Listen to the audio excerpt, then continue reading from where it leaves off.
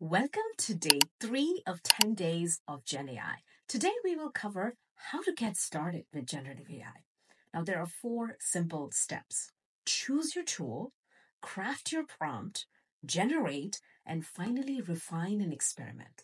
Let's go through all of them together with an example. So choose your tool. You can use Google Gemini, Anthropic Claude, OpenAI's ChatGPT, or any of the other ones. For my example today, I'm going to use Gemini. Now, second step, craft your prompt. Think of your prompt as a set of instructions for the AI. Be as specific as possible to guide its creation. When you provide the model with this prompt, solve for x, 2x plus 5 is 11, the model might get the answer, but it's not guaranteed. Instead, if you be more specific, like I want you to solve a linear equation, and the equation is this, can you break down the steps for me for X to get the final answer?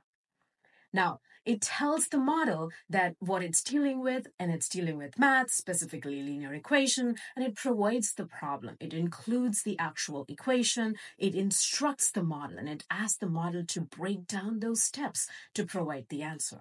Then third is to generate your prompt. Now, as soon as you hit ready, you can generate the response. And that's where AI is doing its magic. Now, fourth step, refine and experiment.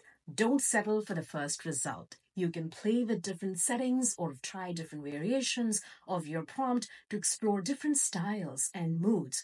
You can ask it to elaborate a certain aspect, change the tone, or even rewrite the entire story.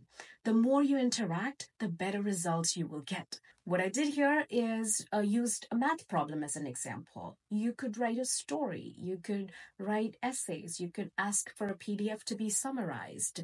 So describe what you want to do and play with those 4 steps.